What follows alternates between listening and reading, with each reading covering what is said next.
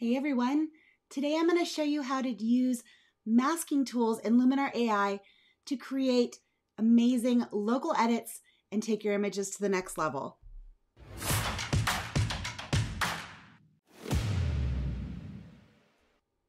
Hello and welcome to Luminar Coffee Break. I'm your host, Angela Andrieux, and today we're going to be talking about masks. So first off, what is a mask? It is a tool in Luminar AI that allows you to add an effect to a specific area of an image. And there's several masking tools inside the program. I'm going to walk you through how to use all of them, and we're going to do it pretty quick. It's a really pretty simple concept once you wrap your head around it. So I encourage you, if you have questions, please pop them into the chat pod. I'll do my best to get those answered for you throughout today's show. I want to say hello to Russ, Manolo, and to Robert. Thanks so much for joining me today. Let's go ahead and get started. All right, so I've got this beautiful image from one of our ambassadors up on the screen. And you can tell that it was taken most likely with a drone, and there was a lot of atmospheric haze. It's kind of flat, and what we want to do is bring out a lot of the detail that's in this image. And I'm going to show you exactly how to do that. Hey Tom, thanks for joining us today. We're going to start with our Enhance AI, which is my favorite kind of auto improvement tool. We're going to pull up that Accent AI pretty significantly and look at how that's bringing out color in the sky, some detail, even pop some contrast here into the foreground. I'd say just that is much improved. Hello, Pat, good to see you. All right, let's also use our sky enhancer because we do have a rather dull sky happening up here, but there is some action there. There's some clouds, there's some texture. It's not without interest. So let's use some of that sky enhancer as well. And that really does help quite a bit. Now I'm going to go into Composition AI really quickly and straighten out my horizon. I don't know about you, but when I see a crooked horizon, it really bugs me. And it's really easy to do. You just go into the crop tool into Composition AI, move your mouse just off of the canvas, grab it with a double-headed arrow, and drag and rotate. So there we go. We've now straightened that up and it looks much better. To go ahead and get out of the crop tool, Composition AI, just click on that tool header again. It'll apply the crop and you can continue on with your edits. From there, I want to go down and I want to add some detail to the castle. If you look at it right now, it is sharp, but it is far away, so I want to pump up that detail a little bit. So I'm going to start by going to my details panel. This was taken, it looks like at a higher ISO. You can see there is some noise, which we'll address in a few minutes, but I want to bring out some of the detail. When we look at small details, it's one of those sliders that if you have visible noise in your image, this slider is just going to accentuate it. So I'm going to leave that alone, and I'm going to bring up my medium details a bit and my large details, and also add some sharpening. So there we go. We've improved the detail here on our castle. It looks better, but if we zoom out, we really don't need that extra detail in the rest of the image. I just want that to be here on the castle and maybe out here on this breezeway that goes out to it. So to do that, I'm going to click on the masking tool and add a mask. We'll go onto the Paint Mask menu drop down and choose a radial mask, and I'm going to draw a circle over my image. Now you'll notice as I did that, let me go ahead and click the ellipses here and choose Show Mask. Right now, the outer part of the circle is in red. Everything that's overlaid with the red is going to have the effect. Everything inside of it is going to be protected. So I did that backwards. The way to fix that without having to fix it is to choose this button here, and that switches that mask to where the inside of my circle is being affected. I can also adjust the shape of this, make it a little bit more oval, adjust the placement by grabbing that middle handle, and pull that out a little wider. And if I grab that outer circle, I can even increase that blend area where it's blending around the castle. Right about there looks good. So now we've added our mask to the castle, but what about this roadway here? If we want to add a little bit of extra sharpening and detail here, all we have to do is switch from the radial mask menu to Paint Mask. That brings up our brush, and then we can move our brush here over the breezeway. I'm going to make that brush size smaller using the bracket keys on my keyboard, and I'm also going to bring that opacity down to maybe about 60%, and then just paint that in over the breezeway to add in a little bit of extra detail in that area. And that's going to pull away the extra detail we added out here because it's really not necessary. Now, if you notice, because we did that radial mask, we do have some outward blend from the center of that circle. If you wanted to clean that up a little bit, you totally can by, again, being in your paint mask, choosing the erase brush, and then grabbing the bracket keys on your keyboard to make this a little bit bigger. Let me go ahead and, let's see here, pull this off. Let's see. Oh no, it looks like YouTube might have crashed. Oh no. Oh no. Hopefully you guys are still seeing me. It looks like I'm still online from this end. I'm not seeing that I have been disconnected. So hopefully it does reconnect and you guys are able to get back on here. So sorry for the issues. All right, I'm going to go ahead and continue and hopefully you guys can see what's going on. All right, let me go back over here and I'm going to clean this up a little bit and just pull off a little bit of that extra from those sides. There we go. There you have it. All right. So now we've added some detail to just our castle. Now I'm going to close out of my details tool. And if we zoom in here on the sky, you'll see because we drew so much detail out of that sky, we've got some serious noise.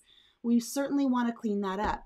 So I'm going to go to the denoise tool and pull on my luminosity denoise. I'm going to pull that up pretty significantly. And that's going to blend in some of that noise, soften it down, make it less noticeable. I'm also going to bring up the color denoise a little bit because there are some colored speckles in there. And this is improved. There's still some noise there. There's still some grain. It's really hard to get rid of all of it, especially when it's that strong. So we're going to address that a little bit later. I think we might replace the sky. But I want to just show you how to bring out as much detail as possible from that as you could. So from there, I'm going to go ahead and pull this down and let's take a look at what that noise reduction did to our castle.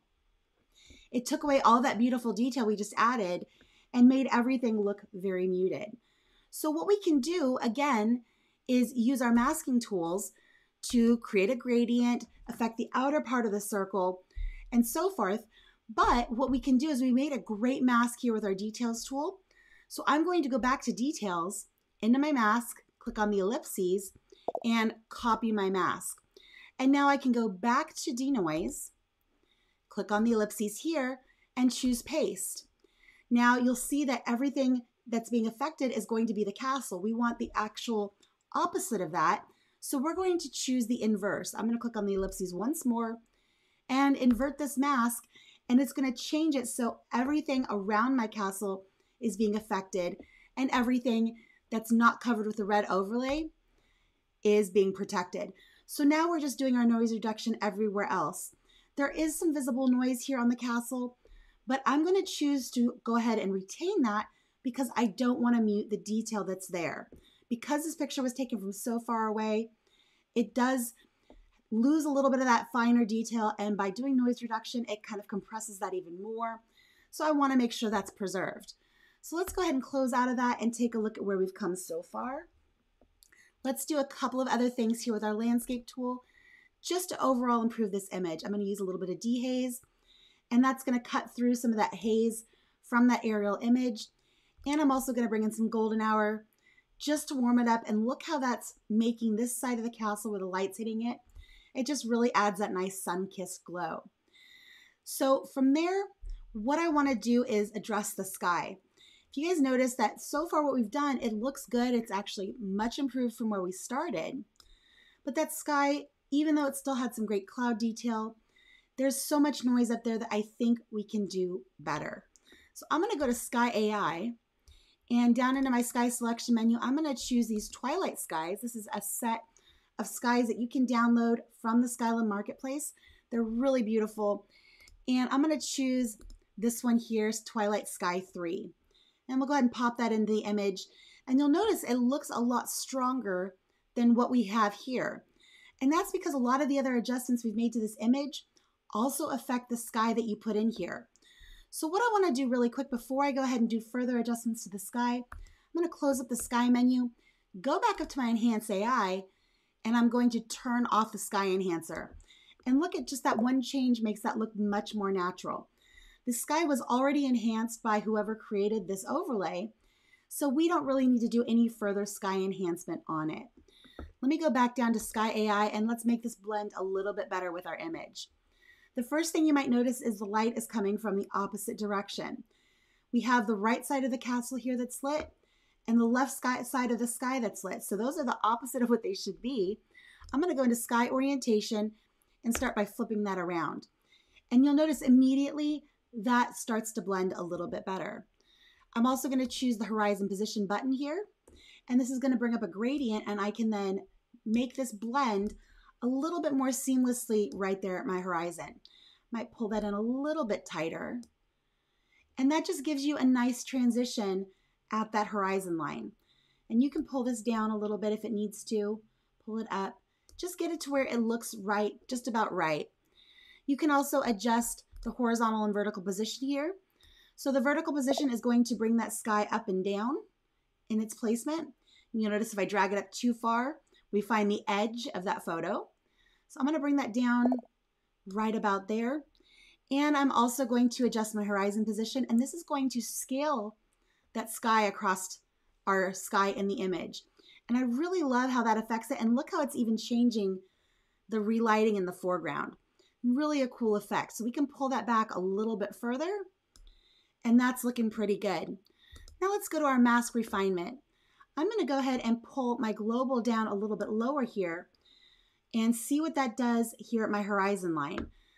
Now I'm going to pull it up, and we're taking a look at how that masking is blending into the foreground. Because it's so hazy here in the distance, you want to make sure that you're not getting an unnatural effect here along the horizon. So we can also do a little bit of closed gaps and make this look just right. I'm going to click that horizon position again one more time and pull this down just a tiny bit. And pull in that blend, I think, a little bit closer too. I think I spread it out a little bit too much. There we go. That's better. All right. We can also take a look at our scene relighting. This is going to make the foreground match the lighting in the background here a little bit better. Because we changed the colors up here, we want to bring in some of these pinks and oranges into our foreground. You can see some of the reflection coming through here, but I want to make it a little bit stronger. So I'll pull up the relight strength a little bit higher. You'll notice that's darkening it down and making the overall effect a bit more natural.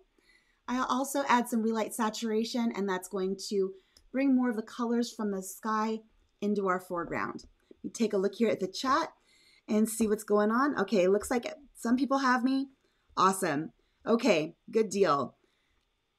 Looks like there's some interesting issues going on with YouTube today, so I apologize for that. Okay, now let's take a look at our reflection.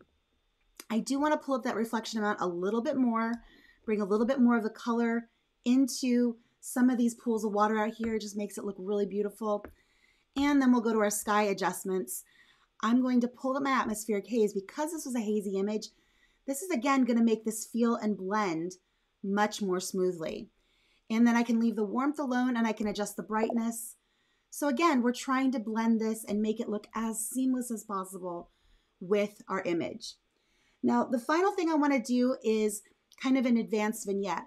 We took a look at the masking tools on our individual tools here in the tools menu. I know I'm saying tools a lot right there. So here in details, we created a mask and so forth. Well, in addition to being able to create a mask on a specific tool like details or structure or color, we also have our local masking tool. And there's a lot of different uses for this. I'm going to go to add and choose basic. And I'm going to create what I like to call an advanced vignette. So again, I'm going to go here to this paint mask drop-down menu. I'm going to choose a radial mask. And I'm going to draw, I want to make sure I'm affecting the outside of the circle. So I'm going to choose this button here and then draw my circle over the castle. And what I want to do here is a nice smooth vignette. So I'm going to do a big wide transition, and the center of the circle is preserved and everything that has the red overlay will be affected. Now let's go over to the ellipses menu. We're going to hide that mask, and I'm going to pull down on that exposure. And that's going to darken everything outside of that circle and just draw us in a little bit more subtly into the castle. And you can adjust a few other parameters here. You can pull down a little bit on the structure, which backs off some of the detail. You can pull down on the highlights. You can do all manner of things. So instead of just being able to darken the edges, this, using a radial mask, using local masking and basic, gives you a lot more control and several other parameters that you can customize for that advanced vignette. All right, so there's that. And then the final thing I want to do is we haven't looked at a gradient mask. So I'm going to do one more quick adjustment here. I'm going to choose Add in Basic. And we want to darken up this foreground a little bit more. Again, we're trying to draw the eye into the castle. So on the Paint Mask menu, I'm going to choose a gradient. And I'm going to draw up from the bottom right about like so. And that's causing a nice wide blend between the foreground and the castle. And from there, I'm just going to very gently darken that foreground. You can see if I drag it down far, you can see what's being affected. But I just really want to subtly darken that down, maybe right about there.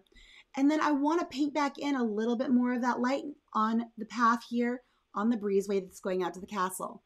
So then again, I'm going to go back to my paint mask, choose Erase. I'm going to bring that opacity down really low and make sure my brush is really, really soft. So it's got that nice smooth transition between the area that's affected and the area that's protected. And I'm just going to do a quick little draw over this just to lighten up that path a little bit more. So there you have it. We've gone over a lot of the masking tools that are available in Luminar AI. Everything from using your paintbrush to creating a radial mask, which creates a circle or an oval over an object, how to modify those types of masks so you can really customize it and get the effect placed right where you want it. You can do that on tools, and you can do that in the separate local masking. And that gives you a wide variety of parameters to be able to customize your images and really make them come to the next level. I hope you guys enjoyed this. This is one of the longer episodes we've done, and I apologize again for any issues that YouTube had today. If you have any questions and you're watching this recording, make sure you pop those into the comments below. I'll do my best to get those answered for you. And if you enjoyed this, make sure you give us a thumbs up here on YouTube. We always love seeing that. And with that, I want to wish you guys a great rest of your day, and we'll see you at the next coffee break. Bye, everyone.